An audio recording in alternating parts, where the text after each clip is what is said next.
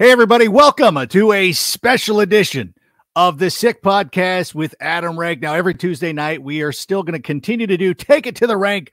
We are talking about the latest news and notes with the Chicago Bears. But since the Chicago Bears are, I guess a better way to put it, the belle of the ball, in some respects, the number one overall pick, the first time this has happened in the modern era of the NFL, the Super Bowl era for sure. So we're trying to feel this out.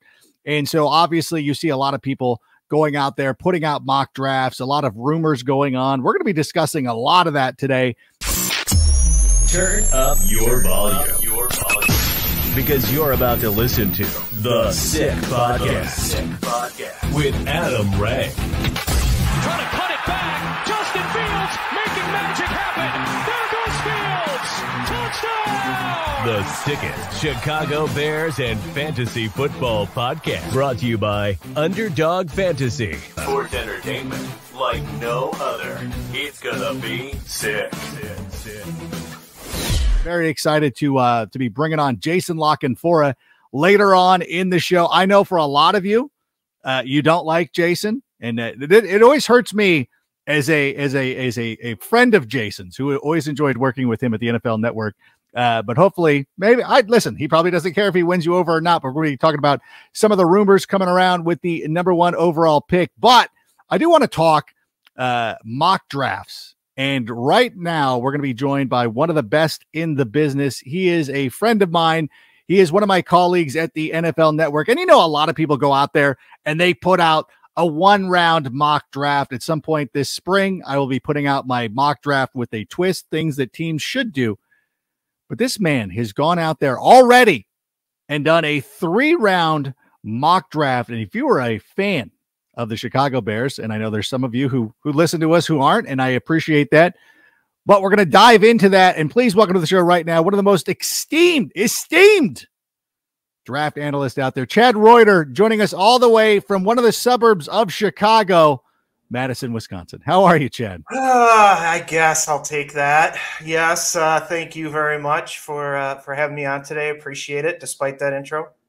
Despite that was, I love you. It was glowing until the Chicago suburb part. Yeah, I do appreciate that. Thank you. I can't resist myself sometimes. You know me, like I want to be super pleasant, and then I just can't. I can't stop being a jerk, and that's what happens. What is your life like though? I was thinking about this morning. You know, for somebody like me, who a lot of the work that I do for the NFL Network, fantasy football, June through the end of December, that is really my peak. For you, it doesn't feel like you ever get a break because you have to be going nonstop because, you know, while a lot of things are going on, you have to watch all the college tape and you got everything going on. What is your year like? Because this seems insane to me. So, you know, the draft happens late April, early May. I start in on the next class. So all summer I'm watching players, researching players. Adam, as you know, I provide a lot of the research that people get that are on set, things like that, you know, about all the players that are out there. So that during the summer, I'm doing that, trying to get rid of that, because if I waited to do that until now, it would be impossible. So it's a 12-month-a-year job, and I love it. So this is what I've always wanted to do, and I'm doing it. So I love it. So yeah, it's college. You know, all fall on NFL.com. People may have seen my Senior Bowl watch list updates every couple of weeks to see who the top seniors are that were on that list. And so, you know, it's doing that. And then obviously this is my time of the year where the mocks come out and I do other writing. And so it's it's really my focus is now. And it's really one of those things that for somebody like myself who doesn't get a huge opportunity, especially now I have 2 young kids, I don't watch as much college football as I used to. And I know that obviously, as you said, a lot of the research that you provide is stuff that we use on the shows. And I remember specifically last year, I had I discovered – no, I had heard about Breece Hall. I did not get an opportunity to see him play. I went out, watched some of the YouTube highlights. I watched one of his games. I actually went to your analysis, looked it up, checked out Breece Hall last year. And so maybe I'm exposing myself as a big fraud, but I used a lot of Chad's analysis. Was one of the reasons why I was so hyper on Breece Hall, and it paid off. I mean, he was good. I mean, he got injured, but I mean, he was a great player. So even if you're not a Bears fan and you're listening in, a lot of this stuff, a lot of what Chad does is going to pay off for you, especially if you love fantasy. But even if you just love the NFL, make sure you're doing it. And you're doing a 3-round mock draft. How difficult is it to do a 3-round? 1 round seems fun. Yeah. I burn out after 15 picks. This year with the Bears being number 1, I'll probably burn out after the first 4 maybe. But how difficult is it to put all that together? It takes a while. Dozens of hours. But look, it's a labor of love, and it's really just a puzzle. That's really all it is. And you've got different team needs, free agency, obviously the player evaluations and all that. And you're just trying to make, a mock draft soup out of it. And you try to do things a little differently than other people. If I'm putting out the same thing that Daniel Jeremiah is doing or Bucky Brooks is doing, it's not really good value for the reader. So I try to do things a little differently. Again, I'm a math guy, so I love getting into the trades and what would have to happen for different trades to happen and things like that. So it's a lot of fun for me. And so I do this 3-round mock, but then I have 2 4-round mocks coming up here in the next month or so. Woo. And then the 7-round is always the big one, right before the draft. So they all have their different challenges, but it's fun for me. Did you have Braxton Jones last year in your 7-round? I forgot to go back and check. Yeah, I don't remember where I would have had him, but I figured, the day 3, 5 to 7 is about right for him. I liked a lot of things I saw from him coming out of college, but and I'm glad to see him. He had some issues this year, as any rookie would, but I think he's going to have a long career. Yeah, and one of the things that stood out about him was the athleticism, which is something, and I noticed a trend in a lot of the mock draft picks that you've done so far for the Chicago Bears. We'll get to that in just a moment. Athletic offensive lineman, which is something that's going to be a hallmark of Ryan Poles moving forward as his tenure as GM of the Chicago Bears. So, of course, we have the Bears at the number 1 overall pick. Outside of some people who think, not that people think this, but, there is some speculation that perhaps the Bears could take a quarterback there, move on from Justin Fields. You have the Bears trading. How did you come to the conclusion? Does it seem likely that the Bears are going to make a trade with that number 1 pick? It seems likely to me. If they move on from Justin Fields, that would be a surprise to me because you got a guy that a lot of teams probably wish they would have picked now. Denver, for example. Patrick Surtain, nice corner, but I think Fields would have been pretty good there. You wouldn't have had to trade for Russell Wilson, so you would have had additional picks. So, I think Fields is a good quarterback, and I think they'll stick with him. And the funny thing is, Adam, that if they get these trades done, they're going to have extra future picks. And let's just say Justin Fields doesn't turn out in the next year. They can move on from him because they're getting these additional selections, and then continue to build around their next guy. So, ever since the Cardinals picked quarterbacks in the top 10 2 years in a row, teams know that if it's clear it's not working, we can move on, right? But I don't think Justin Fields is at that point right now. I think he played well enough where I think you can continue to build around him and see what you've got before you would move on. So yeah, trade that pick for as much as you can possibly get and see if you can build the team around him. The Caleb Williams insurance policy. I don't know if we can actually go out there and say his name. I know with the NFL, we're always kind of restricted on how these younger guys that we can talk about. Well, look, Caleb Williams, it's no surprise to anybody out of USC. He's going to be a top pick for somebody. This is not, we're not doing anything out of school here at this point. But yeah, look, there's everybody, will go into many years they'll go into a draft saying, oh, next year's group is going to be better than this year's group. Next year's group. They always say that, right? And then it is or it isn't. But, there are some guys next year, Caleb being the number 1 guy, I think that teams will be looking at. No, for sure. And it's funny. We don't have to worry about the call from Jim Loftus being like, you guys aren't supposed to talk about underclassmen. Yeah. But in any event, everybody knows who they are. But here's to dive into what the Bears did. Listen, your mock, I didn't bring you on because I specifically loved your mock draft, but it also did help. And you know what? The thing that I like about this is like now everybody can go to like different sites and make their own mock drafts. And you're like, hey, I've got the Bears getting 212, Houston's next 4 number 1 pick. You're like, dude, that's not happening. No. You have a very realistic scenario with the Bears moving down with Houston for 2nd overall. The Bears would get the Browns' 3rd round pick this season and the Browns' 1st for 2024. Do I have that correct? Correct. Yep. How do you come up with that formula? Well, I mean, I look at past trades that might be similar. And then also there are many trade value charts out there that assign a number to each pick. And then you take what each side is giving in the pick and make sure that the numbers sort of add up. Now, those numbers are not going to be the same, especially for a team that's trying to get up and there's competition for that pick. So like the Bears are in a good position where I'm sure Indianapolis, Houston, Carolina, they have a few suitors. So the price that they can extract is going to be a little higher, so they won't have to give up as much in the deal. So, it's you look at those trade value charts and everybody's like, oh, it's got to be 2,000 points on this side, 2,000 points on this side. No, that's not how it works. It's sort of like baseball cards. When you look up how much your Mickey Mantle is worth, it says $15,000, but only if somebody pays you $15,000, right? So that's just a general idea.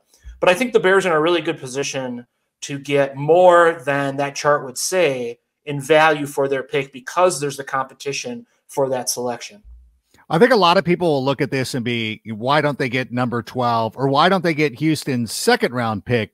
How is that not feasible? Explain. It's feasible. It's feasible, but I think if you're Chicago, you want that future first pick. Mm-hmm. That would be the number one priority, is getting that future first pick. And if you get that, then it's much less likely that you're going to get 12 or the second round pick. That's,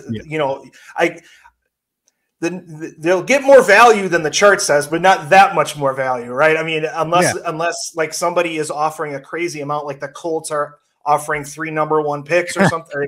If other teams are giving these, then maybe, there's an RG3 move where somebody wants to give up 3 number 1 picks for them, possibly. But realistically speaking, if you get that number 1 pick, you're not going to get a first or second round pick in the current draft. In that sense. So, and really in this particular time, they're trading with Houston. So it's only a 1-spot trade. Yeah. Now, if you're talking Indianapolis, and that'll be a different thing, then you might get some of that more. So it's a little different because they're going up a few more spots. And so it's all dependent on who it is and what the competition is. And the Bears you have moving down with the Indianapolis Colts, they would go from 2 to 4, getting the second round pick of the Colts and a second and third next year, if I have this correct. That's right. So in the 2 trades, and that's why I wanted to lay it out this way, because maybe somebody else has done it this way. I hadn't seen anybody else. Honestly, this is the only one that I've seen like this, and this one seems like the most realistic. Yeah, I mean, it's one way to do it. So in the end, they end up with, first, second, and third next year. Between the 2 deals, you end up first, second, and third next year, a second and third this year, and then moving down 3 spots.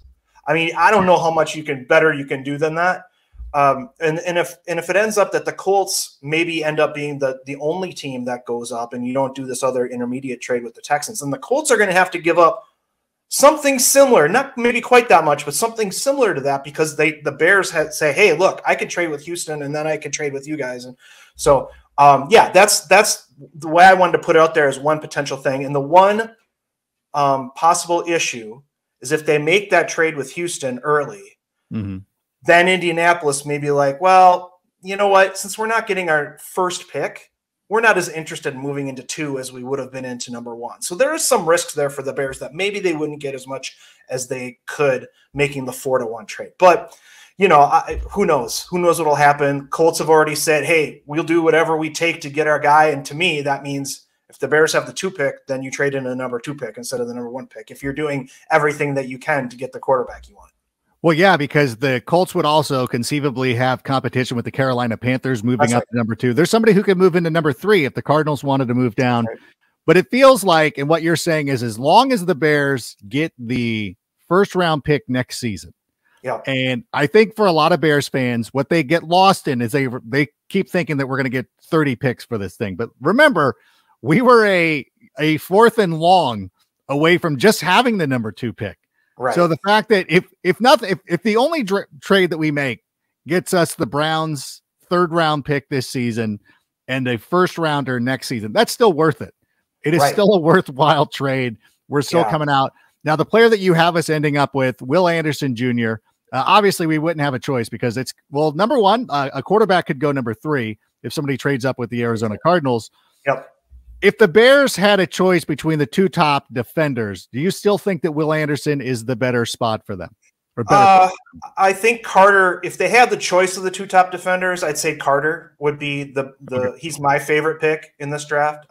They could play him at 3-tech, he could play anywhere in the front, honestly. So I think he would be the number 1 rated guy on the board.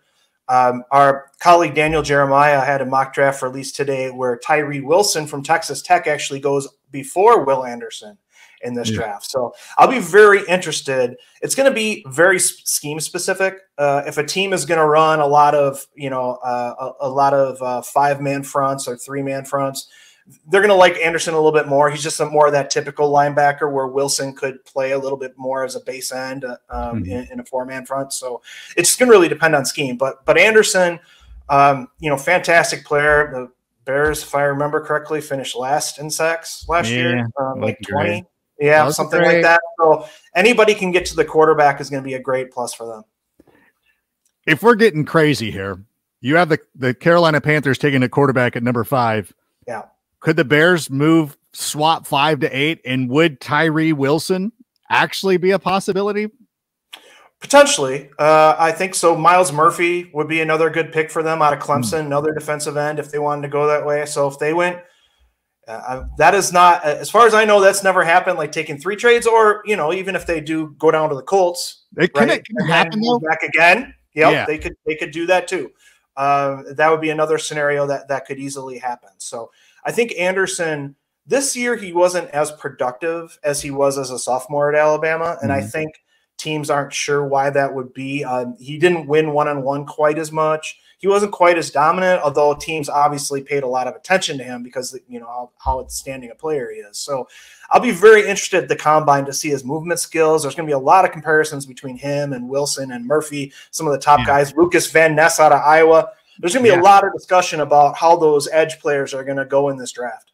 See, it seems like it's so deep. And one of the things that scares me about Will Anderson, and I know it's not the same position, but it reminds me, and I don't know, like if this is out of bounds and you need me to stop talking, just raise your hand and I'll do it. Will Anderson it's like the Derek Stingley thing, and Tyree Wilson is Sauce Gardner, where it's like, well, one guy was more productive more recently, but somebody's had the name and played for the bigger school to where you're like, oh yeah, we'll just go with him. That's what scares me about Will Anderson. Yeah. I mean, I can understand that, but I think Tyree may have been more productive when you look at stats this year. But I think honestly, if you really look deep at that film, I think Anderson affected a lot of plays, probably maybe more plays than Wilson without getting a stat. So you have to take that into consideration as well. But Tyree's, he was 1 or 2 on my senior list like the whole year. So, I think he's going to be top 10 pick. But I think you could be, teams don't just look at 1 year of film when they evaluate these guys. That's so, true. And you also have to, the whole thing with scouting is not film and stats tell only part of the story, because then you have to project this guy into how he fits in your system and the talent he has around him.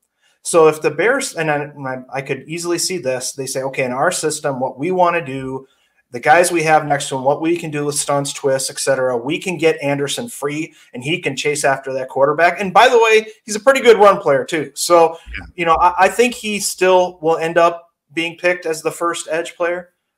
So I'm not worried about his a little bit of, look, Travon Walker went number 1 and he was much less productive than, any of these guys. Yeah. And so I think, and he's a good player. I mean, I like Hutchinson more last year, but I think Walker's going to end up a pretty good player too. So it's going to be very interesting. Yeah. Yeah. I don't know. Maybe I'm overthinking it per usual. Moving on to the rest of your draft. So of course the Bears will be coming around. The second round pick is obviously in Pittsburgh. You have the Steelers. I'm sorry, the Baylor defensive tackle. I forgot the Steelers for Sayaka Ika from Baylor. Yeah, he's like 6'4", 350 pounds, big boy. Yeah, we're gonna hate him. So he's gonna be the guy that we're always gonna be like, if Chase Claypool doesn't pan out, we'll look at him and that guy. Of course, the Steelers took him. Like every time, it feels like the Bears Like they didn't take George Pickens. So he goes to the Steelers, and you're like, of course he did. So he's going to go, and he's going to be insanely productive, and we're going to sit here and look terrible. But the Bears aren't the only team that did that. A lot of teams passed on George Pickens. Thank you. They had a chance. Yep. Thank you. That's what I try to. It's like the whole thing. It's like the Patrick Mahomes thing again. You're like, you know, there was like 8 other teams, including the 49ers, who could have used Patrick Mahomes. So don't lump us in. We're not the only ones, is what I should say. Okay, so the Bears. You have the Bears moving down again. Is that right?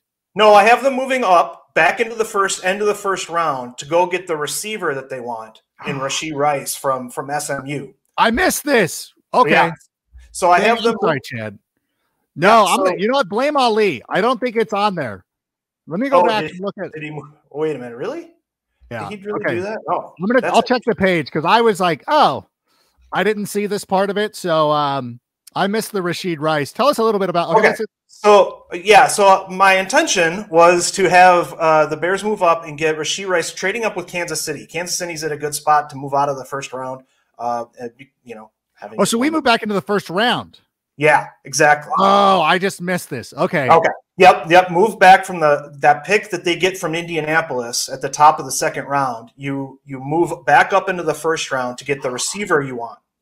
And that could be Zay Flowers from Boston College if you want a smaller guy. Rashee Rice is one of the guys from SMU that I like as a bigger body guy, like a 6'1", 205-pounder that can be a little more of an outside threat. You get him and Claypool, Mooney. I mean, you need to build more weapons, right? So I have them putting that. And when you get all these extra picks from these trades early in the draft, you're going to spend some of them to go get guys you want. So this would be one example where they could go get a receiver at the end of the first round, because in the start of the second round, I think, is where the run really starts at receiver this year. It's not going to be as kind of like last year, except there's not as many like top line guys in the first round.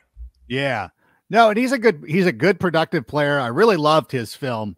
Watched a number of games. He was a player that I've actually, like, of the few wide receivers I've been able to chart so far. And sometimes, I want SEC guys, but I think Rice projects as a pretty good player. And when you move back up to get him in the first round, you get the 5th-year option on him. So when it comes to exactly. And he was targeted over 170 times this year. I mean, that's insane. That's insane. But he was SMU's whole offense, and excellent player. A little underrated, I think, right now by some. Maybe overrated by me, but anyway, I like him. So that's where I'm in. No, I'm in. First of all, sorry that I missed it. I must have. I skimmed past the end of that. Okay, so I'm sure it's correct. Sorry, Ali, that I was besmirching you and your great staff. They do an excellent job. That's my grant. Everybody, I'm sorry. So I love this idea too, because I know a lot of people are going to harp on the fact that the Bears gave up essentially a first-round pick, but it's not essentially a first-round pick because you don't get that 5th-year option. So that is such a huge thing. And if you get all this draft capital, we get in there, regardless of what happens. I love having 2 first-rounders.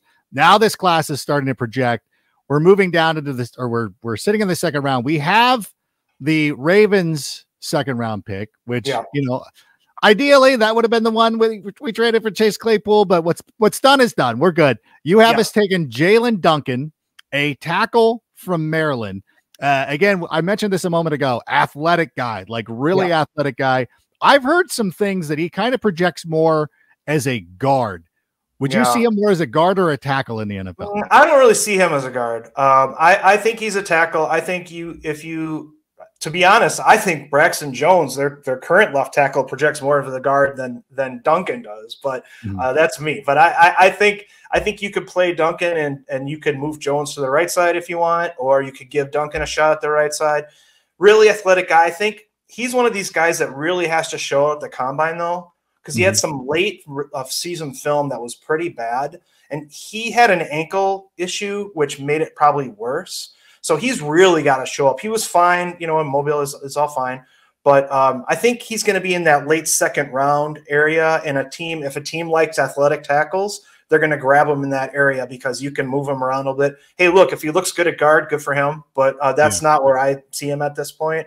And like I said, I think Jones would be a heck of a guard too, because he's a really strong guy for his athleticism. So I really liked him coming out. Well, they really used Jones as they would pull Jones like you would pull a guard, but they're pulling him from the tackle position.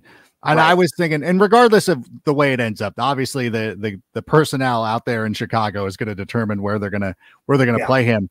And that shows to me though that one of these guys can actually play left guard, which means Cody Whitehair might not be with the Bears much longer. But at some point, you're going to be moving on from these guys, and but I look at that as a replacement. The left side would now be young and athletic, and I love that. And if you watch the Super Bowl, if you watch this, but for people out there we talked about this leading up to the Super Bowl, one of the things that the Chiefs and the Eagles both did very well was having these athletic players on the offensive line that can get out and do things. Jason Kelce being a chief example of a guy that can just get out, make pulls, make blocks. I think that's exactly what and no surprise, Ian Cunningham, Ryan Poles coming from those organizations. That's the way the offensive line is going to look like in the future. All right. So moving on to the third round, you have us taking a defensive tackle who I really like. I would love this pick in the third round. Brian Young out of Alabama, defensive tackle. One of the things that we hear about him, leadership. And in addition to that, what kind of a player does he project to be? Yeah, he's very, I think a lot of Bears fans would really like that explosive 3 technique to really get that interior pressure. And I think he can become that. In Alabama's system, he did less of that because they did a lot of 3-man front and he wasn't asked to do that. But again, a lot of scouting is projecting guys based on their traits. And I think his traits could really allow him to really be an aggressive interior pass rusher if he's charged with that specific task more than he was at Alabama. So that's why I like him in the second or early third round in playing that kind of role for a team that if they're going to rely on 4-man fronts a lot, if they're going to do 3 and they want to play him at 5 technique, I think that's totally fine too. He could handle that situation. So he's got some scheme versatility and he's got some explosion off the snap, high motor guy. So I think that would be a really good fit for them. When you see him, does he seem like a Matt Eberflus type of defensive tackle? I mean, like I said, I think he can play a lot of different roles. And I think he did actually at Alabama too. He lined up a nose tackle at times in passing situations. He can get up over the shoulder of the guard, right, and just get in the backfield, or he can play outside. I mean, he's done a lot of different stuff. So I don't know that there are any schemes that he can't fit. Love it. All right. Well, I love that pick. And the final third round pick that you have for us too. I didn't know too much about him, but Luke Whippler. Am I saying if I'm saying that correctly? Yep. He's a center, which of course the Bears are going to, I mean, watch any Bears games. Everybody hated the center. But again, as a trend, and this is one of the things this is what really stands out. This is what I love about your diligence and everything you do. He's undersized, but say it with me. He's very athletic. Yes, he seems like the type of player that Ryan Poles would go for. Right. That's right. And I think he does everything pretty well. And I think when you have that mobility, when you have that ability to lead a line, this kid stepped in really early in his career and took over that offensive line at Ohio State, which was really good, by the way. Yeah. And I think when you see him lead a line like that, he's mobile, he's strong against anchor. I mean, he's not, like a 340-pounder strong, but he can anchor pretty well against good size defensive tackles. So he can do a little bit of everything, and he's a young player too, so he's going to continue to grow. And I think in the third round, I think that's a really good price to play for a guy who's got that sort of skill set. No, I love that pick. And obviously with the Ohio State connection, he was a 2-year starter, so he was not Justin Fields center. Just for anybody who's going to ask, we'll answer that for you. I really think that that's a great pick. That is one of the ones that I looked at,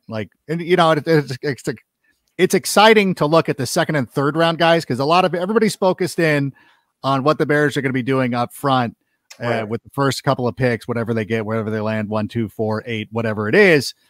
These other guys are what's going to be more exciting. Like if Duncan projects to be a solid offensive lineman, that's going to be huge. Brian Young could be one of those guys that you look at and be like, how'd they get him in the third round? Right.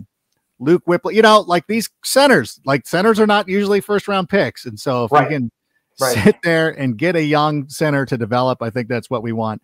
If I can look at this, I'm going to look this up. I'm going to say this, make sure that I don't skip anybody. So we have the first 3 rounds would be Will Anderson, Rashid Rice, first round picks, Jalen Duncan, Byron Young, Luke Whippler. That's that's what, five studs. And then you get the Browns first, the Colts second, and the Colts third in 2024. Yeah. And you're a Packers fan. You're a Packers fan, and you're okay saying all this. You're not. I am an objective observer of the entire NFL. No, you know what? Yeah, I grew up a Packers fan. Yeah, and the Bears. But in my job, I look at everybody with the same, analytic eye. And look, when you are the worst team in the league record-wise, you should have a good draft because you have the top picks. And especially in a year like this, where if they keep Fields, then you have leverage against other teams that don't have the quarterback. So this should be an excellent draft for you. And by the way, when I do my four round mock draft here in a couple of weeks, you're going to get another really good player at the top of the fourth round. I mean, it's the guys that fall in the beginning of the fourth round could have easily been, Friday night picks. So it's going to be a good weekend, I think, for you guys. Yeah, it's something that we're really looking forward to. And again, this has been one of the most objective looks at a Bears draft and most realistic. And really, this would be a good one. I know that everybody, again, I don't know if we play too much fantasy football and you're like, how do we not get Will Anderson and Skoronski? And you're like, no. That's not the way it works. Right. But this is a really good draft, and we appreciate you putting it together. We appreciate you taking the time. If I may ask already, put you on the spot. When you get the fourth rounder out, can we talk again? Do you mind? Yeah, absolutely. Sounds great. Right. And before I let you go, though, and I might blow this up because we have recorded. I'm gonna pull the curtain back just so people know. Listen, I'm not gonna lie to the people. By the time this comes out, Aaron Rodgers could have already gone on to McAfee and retired. But Jordan, let's just real quick. Jordan Love. I'm gonna talk about objective people. I loved Jordan Love coming out of Utah State. I thought he was a good quarterback. I thought it was a great pick. I thought it was somebody. I thought he did go in the first round. But I thought they traded up. They traded up to get him because he was falling a little further than I suspected he would. 100%, yeah. Yeah. No, and I really liked him. I gave that pick an A-, I think, at the time. I really liked that pick because you never see, if you're not a Packers fan, you don't understand what we've already gone through with the Favre-Rodgers transition, right? And Bears fans don't want to hear about quarterback problems. I understand that. No. But I'm just saying we've already lived that. So when you have the opportunity to get a guy who's very talented, who could sit for 2 or 3 years even, and then step in and be the guy, having not been thrown out to the wolves like Zach Wilson and other guys that, you know what I mean? So I think that opportunity, even though Packers fans hated it at the time, could really prove to be a great move, and we will see in 2023. Yeah, I'm scared to see how well that works out. And I'll tell you this right now, he's a better player than Zach Wilson, more productive, a little bit better competition. BYU did not play anybody. Mountain West is still a step above of what BYU walked away from. And you know what? I'm going to hit you with one more thing, because this is something that I saw online, and it's been living rent free in my head. Well, then it must be true if you saw it on the internet.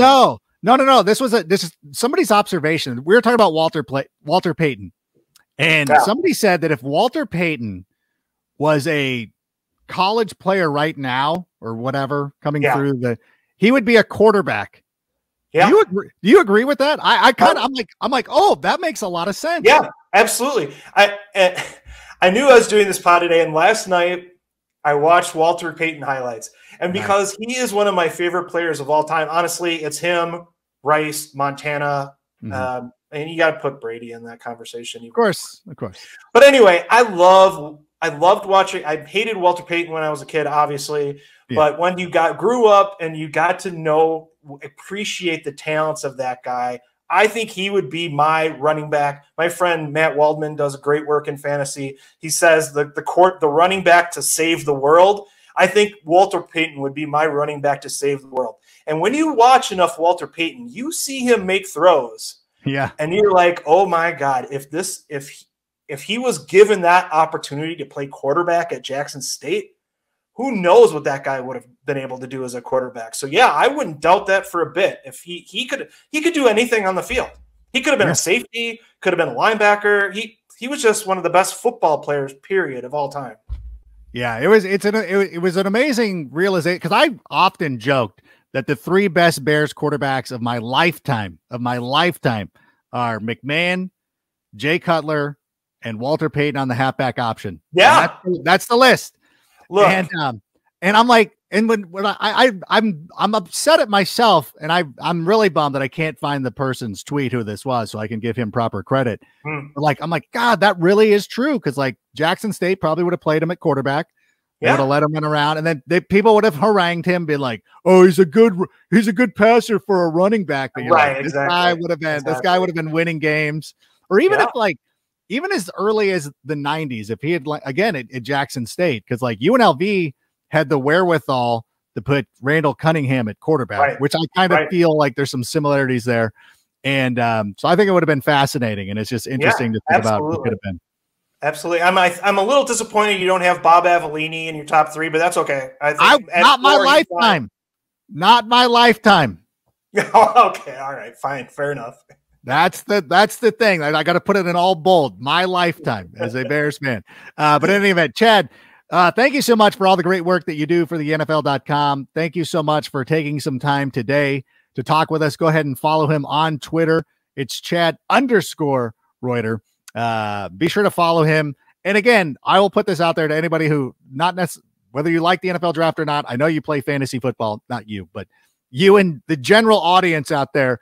This is very valuable. This is where you find the guys like Kenneth Walker and Brees Hall. It's following guys like Chad who will give you a little bit of a heads up over your competition in fantasy football as well. So make sure you're following him and do all that stuff. So Chad, thank you so much for being here. We really appreciate it. Thanks, Adam. Appreciate the invite. And, Devin Hester might get in the Hall of Fame someday. Oh, one day. Now you had to bring that. Get him out of here. Get Chad out of here. What a great conversation with him. But right now, we've got a young man coming up that I'm sure you're going to love. He'll be coming up right after this. And before we bring on our next guest, I think it's important to remind everybody that the easiest way to play fantasy sports is with Underdog Fantasy. That's right. Go to underdogfantasy.com, or better yet, download the app and check this out.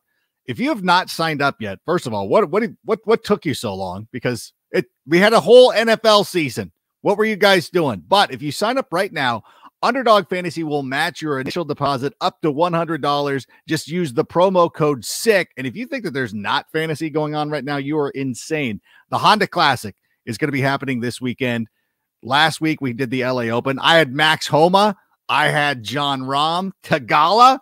I had Rory, who wasn't very good. But still, there's a lot of cool stuff going on to Underdog Fantasy, so make sure you download that app. And it's a cool app to have on your phone. It keeps you up to date with all the latest news and information. And speaking of news and information, I am so excited right now. This has been a guest I've wanted to have on for quite some time. He was one of my favorite people to work with at the NFL Network. He's still a great guy. I love having him. Bears fans, not so much. And it bothers me. And I go on, and I know he doesn't need me to defend him, but I do. He's a friend of mine. Let's bring him on right now. You know him from the Post. You know him from everywhere. Jason Canfora. What's going on, man? What's up, buddy? Greetings from my Nissan Pathfinder. How are you? It's been too long. It's been a minute. I think it was one of the drafts I saw you at the last time. And it's always good to see you. I always say this because listen, you know how Bears fans feel. And I always tell this story. This is one of my favorite stories of working with the NFL. Your first week there was the Hall of Fame at Canton, Ohio. You were interviewing the commissioner, and this is the night before you're interviewing the commissioner. And we're having a good time, had a couple of drinks. You're going up to the room at the behest of your agent. And as you walked away, I made a remark, and I said, Adam Schefter would buy us shots. And you turned around, lined up some Jameson, bought us shots, went up to your room, helped us move a piano at some point later in the evening. Yes, and there was a piano.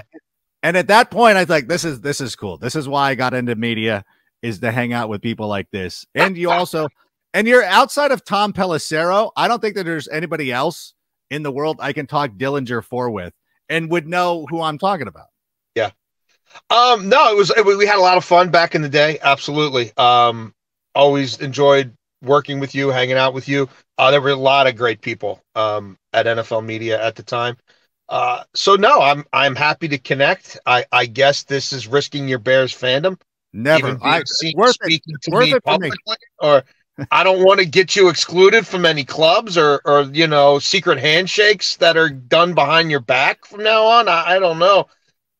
So Bears fans hate me that much, huh? Apparently, listen, you know how it goes. Like the Viking fans don't like me.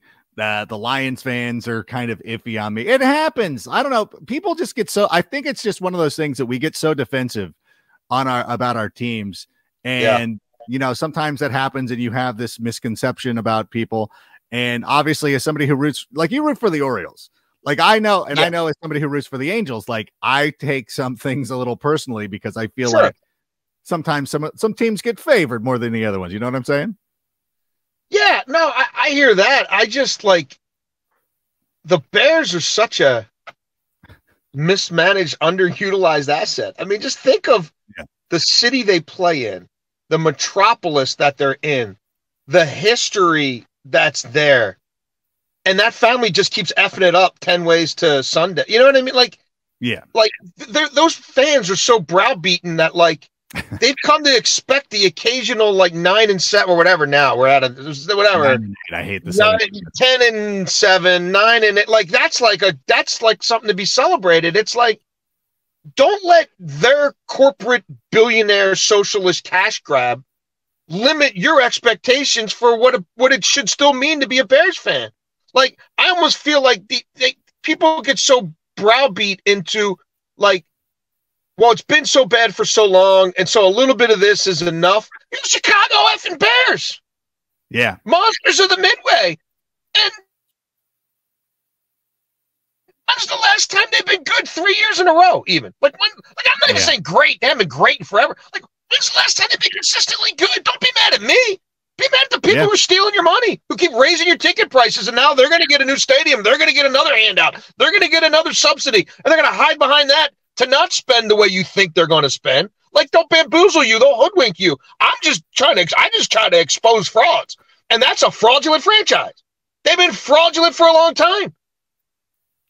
There's been a lot of Bears fans feel that way. You know, my dad would always bemoan the fact that during the 1980s, and this is a little bit before my time, but during the 1980s, the Bears had the greatest team of all time, the 1985 Chicago Bears, and that was it. That was a one and done. As much as we love, and believe me, Bears fans love this, love making fun of Aaron Rodgers for winning only one ring, Brett Favre for winning only one ring. The Bears had the best team in the 80s, or, you know, they were competing against the 49ers and the Washington, I don't know even how to refer to them now, but you know, and they had one ring. They lost an NFC championship game, or was it a divisional round game? They would lose games to Washington. They would lose to the 49ers. They had the 49ers coming to Chicago in 1988 and did not capitalize on that. So my dad always had that kind of sentiment about, like, that was an opportunity loss. The Lovie Smith era was an opportunity loss. And obviously with Jay Cutler and everything, we know this. And, you know, I think that the hope now with the Chicago Bears, and I'm interested to hear what you have to say about this. The thing with Ryan Poles gives me a little bit of hope is that, you know, they brought in a guy from a well-run organization, a family team that kind of knows how to do this. Obviously the success the Kansas City Chiefs have had. They brought in an assistant GM for the first time as well. It feels to me that at least, I don't know, maybe I'm dumb, but it feels like the Bears are starting to set up and become a modern NFL franchise. And I'm hopeful that they're going to be able to put it together. What is your read on Ryan Poles? But, like, think about that. Think how low. Look, that's just. I wish I could hit a replay button on what you just said. You know what I mean? Because it's being viewed as a positive that maybe we're not a complete joke of a franchise. Although maybe we still are. But, like, there's a chance. Like, there's a chance that we're on the road to maybe being respectable. Mm-hmm. That's good enough. Like, that's not, well, that it's good enough for 2023, but I don't want to be talking about this in 2026. You know what I'm saying? I'm hoping, hopefully that it's panned out. I don't know. Like Nagy to Eberflus, like that seems like that's odd to me. You know what I mean? Like the Chicago Bears keep kind of winging it and trying it. You know what I mean? With guys who don't have any expertise in that particular job. Like that's odd. Like that's odd to me. Like, is that a franchise that's going all out with here? We're getting this new stadium. So we're going to go out and try to win a bidding war for Sean Payton. You know what I mean? Like, like that's not even like, and I'm not saying that it would have been right to bag him after 1 year. I'm also saying it might not have been wrong if you can get Sean Bleepin Payton, who has some history, and like that's not even brought up. Like I never heard anybody like even say like, well, considering all the money they've made for all these years and all the lack of playoff wins, and you know, when's the last time we had a playoff home game? Maybe they could go out and actually compete for somebody who not only was he like polls a part of a winning thing, like he was the main thing in winning a lot of things for a long time, including a Lombardi trophy. You know what I mean? Like, I just feel like people have been bashed into like narrow-minded, short-sighted, non-progressive thinking when it comes to expectations for what that franchise could be or should aspire to, you know? And the problem is the division is no longer, am I allowed to cuss on here? And is no longer horse-bleed. Yeah.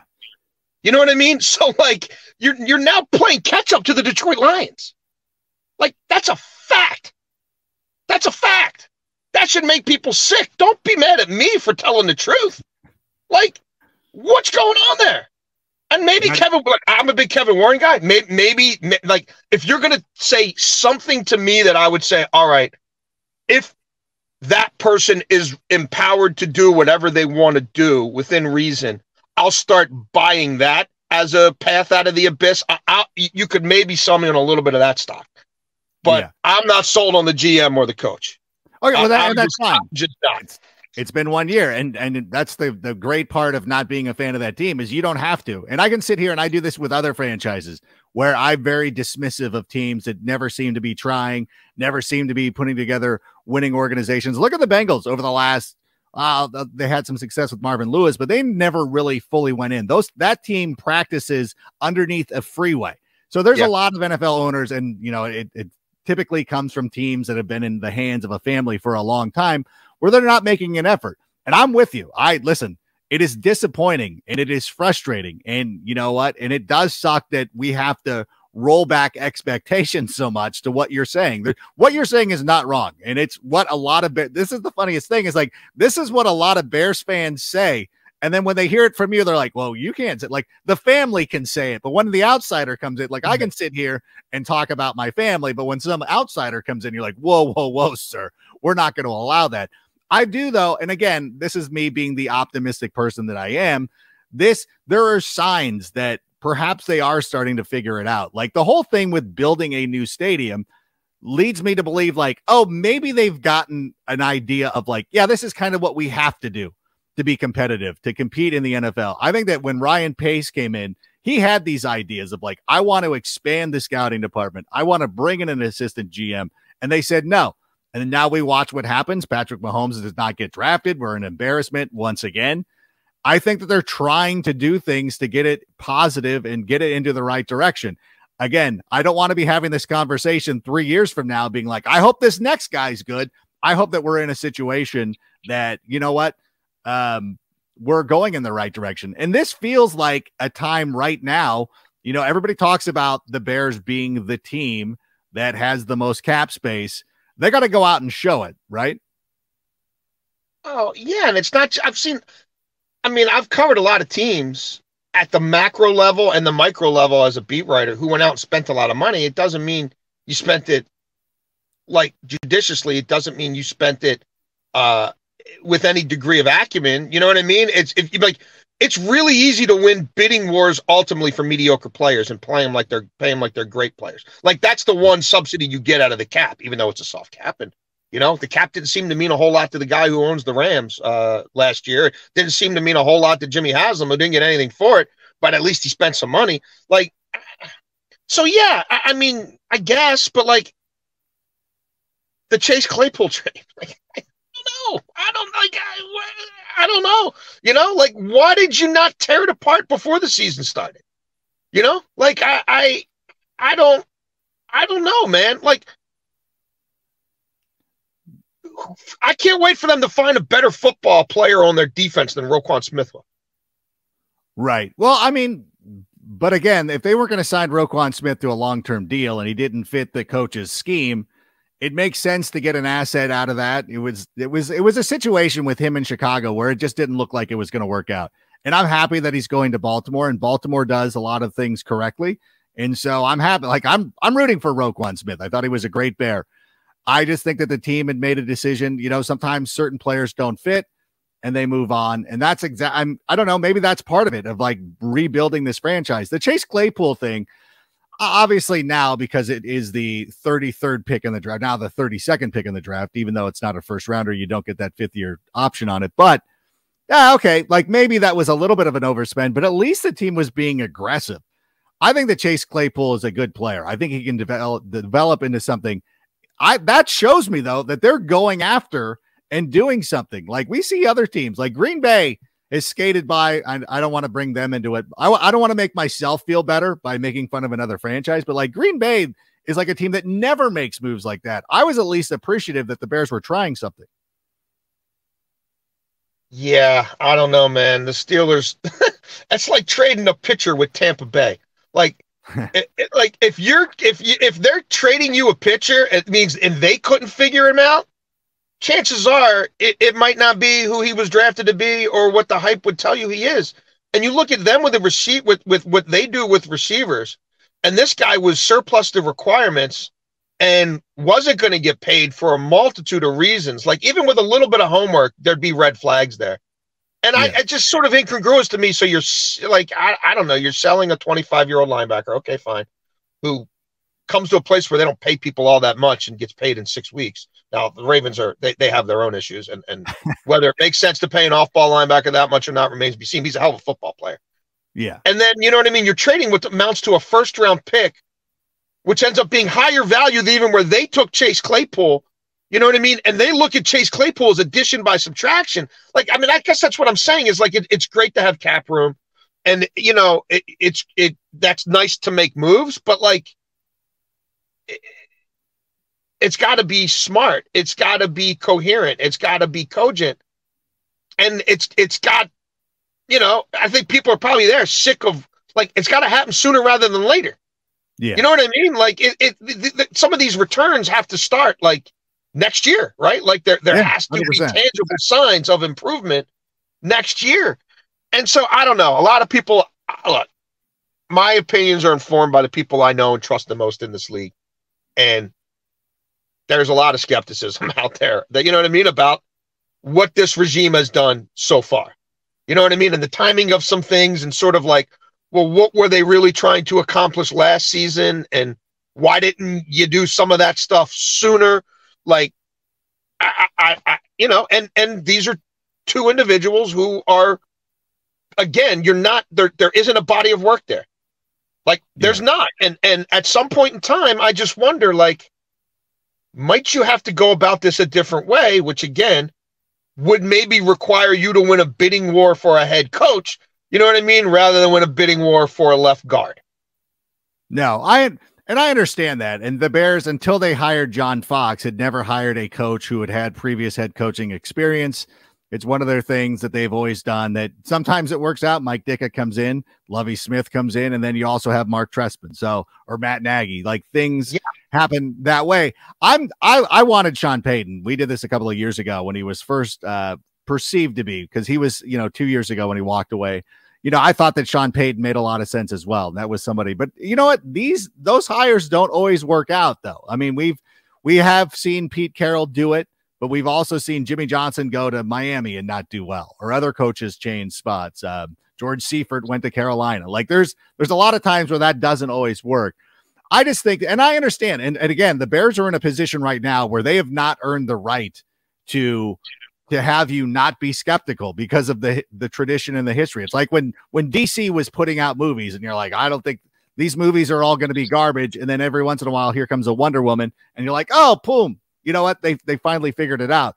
I think that this is the most telling season for me, and how they spend the cap, how they're able to maneuver with the first round overall draft pick. I mean, that was a gift that landed to them because of Lovie Smith. They've got to go out and prove it, and that's fine.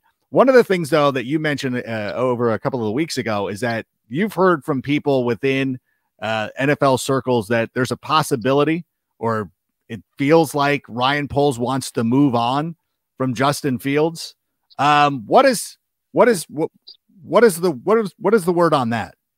I mean, I coming out of Senior Bowl, talked to multiple general managers who were like, I think all things being equal, Justin Fields is going to be a part of a pre-draft trade that the Bears make to maneuver that board. That's something that in the right package, he could be elsewhere.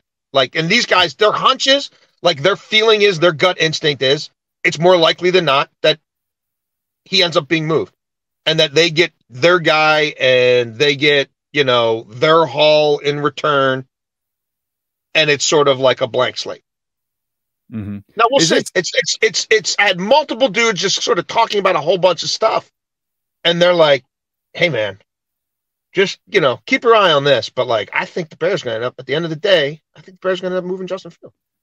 Is this a kind of a situation? Somebody else says a similar thing. I'm like, and these are two guys who don't like, they're not like, you know what I mean? Like they're not like, usually when they sort of volunteer something like that, it tends to be, their instincts are pretty damn good. I'll put it to you that way. Yeah, I understand that. Is it a situation, though, that perhaps, is Ryan Poles putting that information out there to help drive up the price for that number one overall selection? I mean, conceivably, now that neither of these GMs would be in the market for just, you know what I mean? Like, they're good at quarterback. So, like, they have no dog in this fight. You know what I mean? Like, and they're not even in a position to be trying to draft one of these other quarterbacks. So, like, maybe we're trying to get this guy pushed there so there's more guys for us. Like, they're not, I mean, maybe they would draft a developmental kid in the 5th or 7th rounders. You know what I mean? Like something like that. But there was no ulterior motive. You know what I mean? It wasn't like they called me. Like it was in the context of conversations about a whole bunch of stuff, and both sort of like volunteered it. Like, what are you hearing on Justin Fields? I'm like, well, I don't know. I just talked to so and so the other day, and he thinks he's being dealt. He's like, yeah, so do I. Like, okay. So we'll see. I mean, I don't think people should be like shocked if it were to happen. Yeah. Like they didn't draft him. You know what I mean? He did get, and I'm a Fields guy. Like I want nothing but the best for him. I hope he gets put in a situation where they incubate him like what Howie Roseman's done in Philadelphia, whether that ends up in Chicago or elsewhere. So it's not like I have no sentiment in it one way or the other. It's just smart people in this league who I know are very plugged in and talk to a lot of people. Like they're getting the sense that like, that's going to be something that they think happens before the draft as part of some, you know what I mean? As part of some package for the Bears to move around the draft board, accumulate a lot of assets, and go get their guy in this draft. Yeah, I understand the theory of it. Makes sense when somebody spells it out. But coming into the draft with Justin Fields, that was the guy that I wanted. I think that, obviously Trevor Lawrence was a slam dunk to go to Jacksonville, but evaluating all those quarterbacks going into the draft, Justin Fields was the guy that I kept talking about repeatedly. That's the guy that I wanted. People thought I was deluded into thinking that Justin Fields even had a chance to get to Chicago. I just feel, and this is a personal thing for me and maybe not completely objective. We've waited so long for a franchise quarterback. In my lifetime, it's been Jim McMahon, Jay Cutler, and Walter Payton on the halfback option. And Chad Reuter, by the way, Chad Reuter says hello. And we were just talking about this a moment ago. But it's been disappointing. And I'm not sold on any one of these quarterbacks in the draft right now being so automatic. There's not a Trevor Lawrence out there to be like, well, we have to do this. Even when the Cardinals moved Josh Rosen, like like Kyler Murray projected to be a better quarterback than Josh Rosen. That made a lot of sense. This one doesn't make a lot of sense with me, with the Chicago Bears. I hope, I'm not doubting anybody having these feelings or thinking this way. I just hope that that's something that doesn't play out because I am a Justin Fields guy. I still believe that foolishly, perhaps, that this team is going to go about it the right way because we do have a blueprint out there of what to do with our franchise quarterback. Let me ask you though. You brought up the Baltimore Ravens though. You're plugged in Baltimore. What's going on with Lamar Jackson? Nothing. I mean, I expect him to be dealt. They're not getting anywhere on a contract. They're not going to get anywhere on a contract. They'll wait until the 7th, right? Till the deadline of the window expiring to tag a guy, and they'll tag him. And I suspect that a lot of what they're doing at the combine is facilitating this trade, because they are in essence going to have to sort of act as Lamar's agent. I don't know that Lamar's going to be on the phone with David Tepper and Arthur Blank, you know what I mean? And Stephen Ross or whoever, Woody Johnson, you know what I mean? Like talking turkey. Like they know what he wants. They know where it stands, and they're going to have to sort of broker this and let people know that, look, this is what he's looking for. Do we think he'd take a little off, to get the hell out of here and go to your place because we think he really wants to be in Atlanta? Like maybe, but here's the cost of doing business. And here's what we would want in return. And I think that's where it is, because the bottom line is they've never paid him one penny over what the CBA stipulated they pay him for 5 years. At any point in time, they could have added incentives.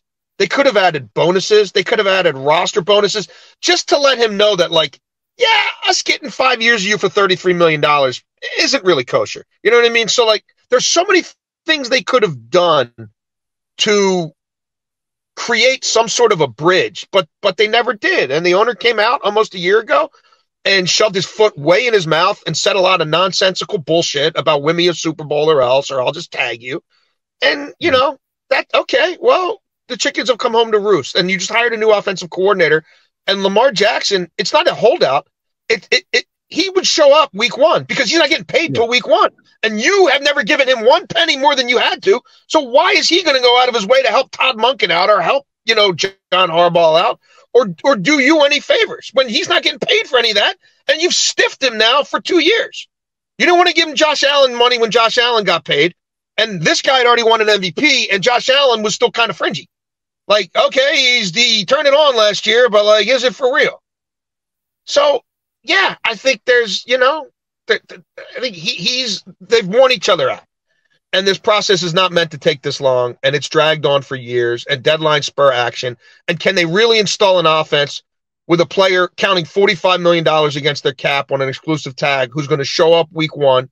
You're going to put him on a commissioner's exempt list because he's going to need 2 or 3 weeks to get in shape, and you're going to be out there with Tyler Huntley or whoever to start the season. Like, I just don't think that's tenable. Like, you know what I mean? Like, I got to think that they're not that naive. And so you do what you have to do to move them early in this offseason so you can use that top 10 draft pick from Atlanta or Carolina or whatever to go get a quarterback or go get an edge. And maybe you take the kid from Florida at 22 if he's still there.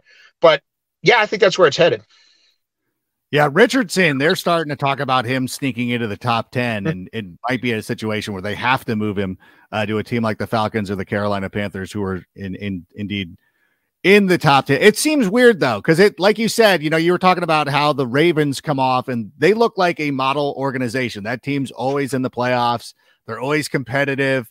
They give Roquan Smith. That turned out to be a pretty good deal for them. They give him a lot of money, but they're missing the boat on perhaps the most important player. Like, what gives? Like, do they just not think that Lamar Jackson's a good player? The owner doesn't want to pay him. I mean, it's as simple as that. Like, go to Spotrac, whatever. I think you need a premium subscription to go and look at payroll, actual dollars spent. The 5 years they've had Lamar Jackson, they were 32nd in payroll and 30. I don't care about the cap. The cap is a boogeyman. The cap is it's not a hard cap. It's the softest cap in the world. What was the cap? 220 last year, and there's teams at 300. No. No, that's what they want you to obsess about. They don't want you to talk about their team payroll. They want you to talk about how much cap space they do or don't have and which players should do them a solid and leave money on the table to help other players get paid. Get the F out of here.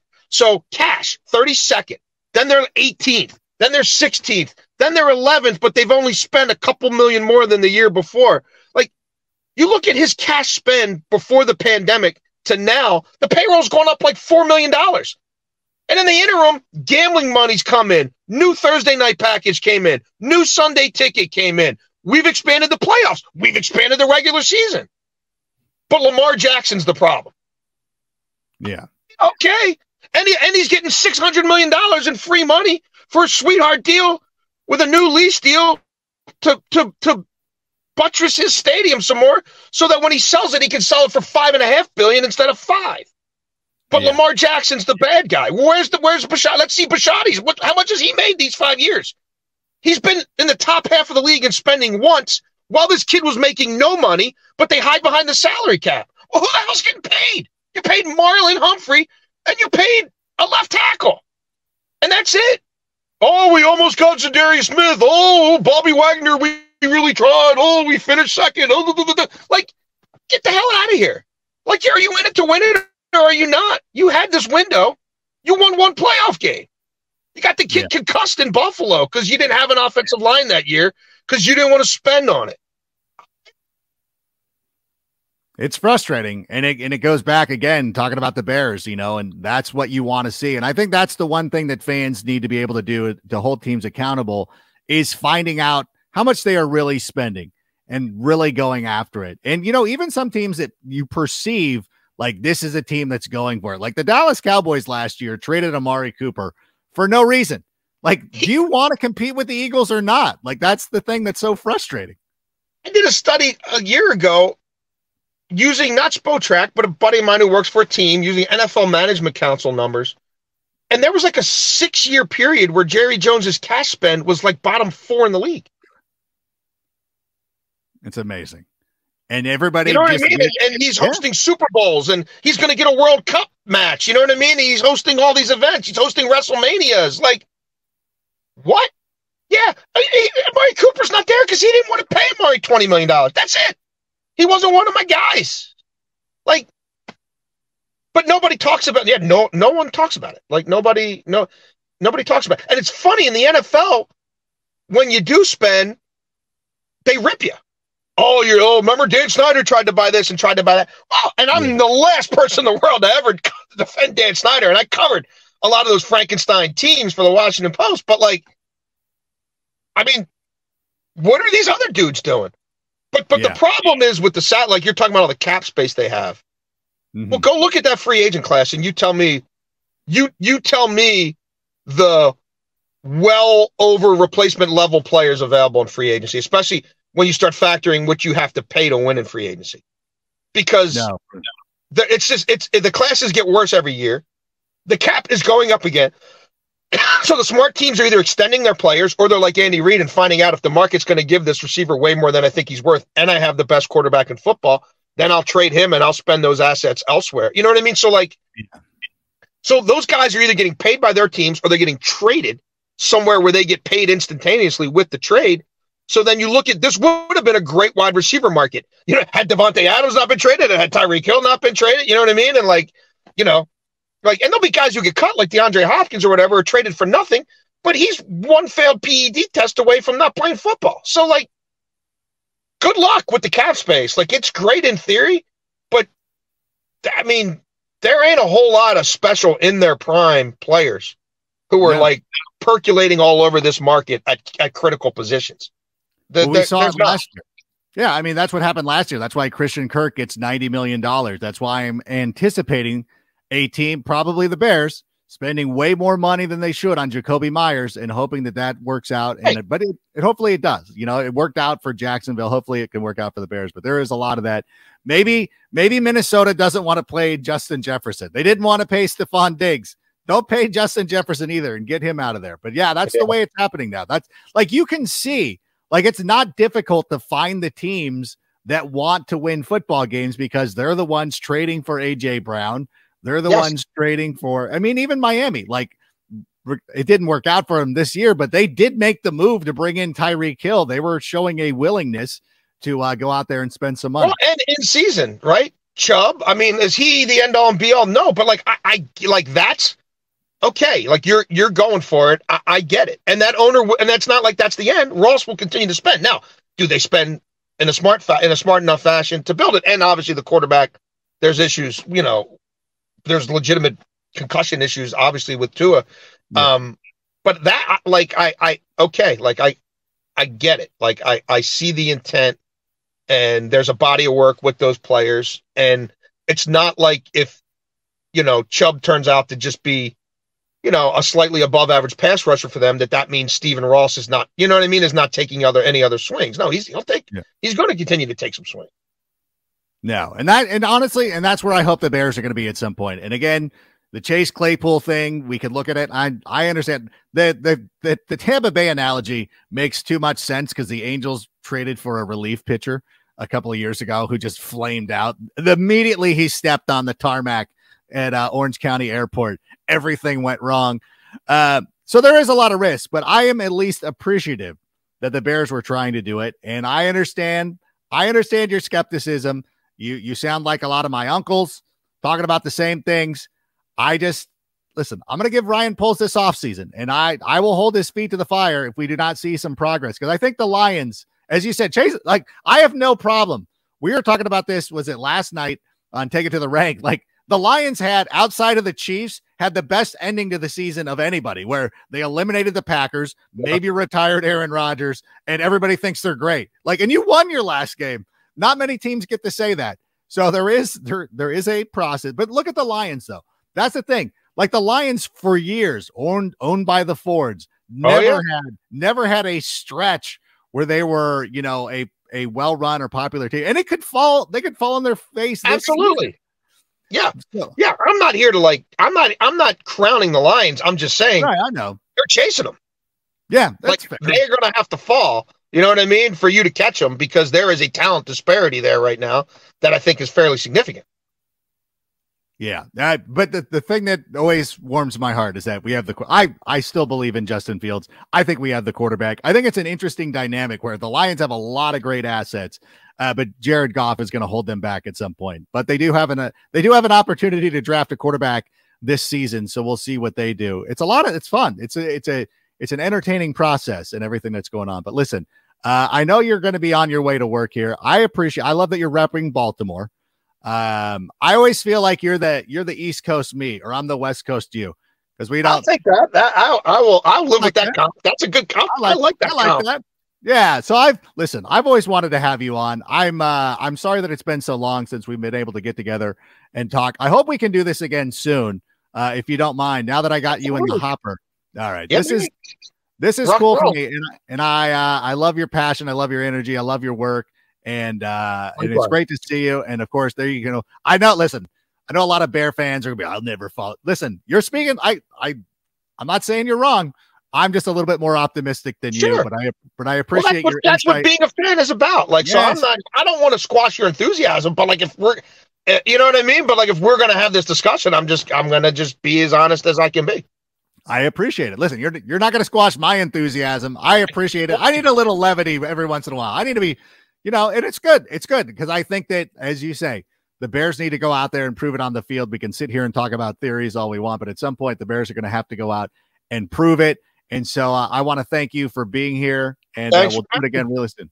All right, buddy. Have a good one. Thanks, man. All right. Thanks, Jason. There he goes. The great Jason La Canfora. Thanks to everybody for putting that together. Sammy, and of course, Anello and everybody with the Sick Media Group. I thought it was cool. And listen, he's a good guy. I think he's fun. I love his passion. I love his enthusiasm. There's a lot of things that he says that, you know what? Listen, the Bears need to go out and prove it. We can sit here, and I know that I'm Mr. Positivity and I'm a ray of sunshine, but at some point the Bears have to prove it. I have a lot of faith in Ryan Poles. I think he's going to pull it through, foolishly, perhaps, but in any event, that's going to be me. But here's the thing. Big thanks to Chad Reuter for coming in and talking about his 3-round mock draft. Big thanks to Jason La Canfora, and thanks to everybody for tuning into this very special edition of the Sick Podcast with Adam Rank. Who knows when we might drop another one? There's a lot of newsmakers going around. I've got a thick phone book. You guys don't know what phone books are. I got a lot of contacts in my phone. How about that? In any event, thanks to everybody for joining us. Bear down, and Sammy, go ahead and play us out. And that's a wrap. Hope you don't miss us too much until next time. Follow the Sick Podcast with Adam Rank on YouTube, Instagram, Facebook, Google Play, and Apple Podcasts. Brought to you by Underdog Fantasy.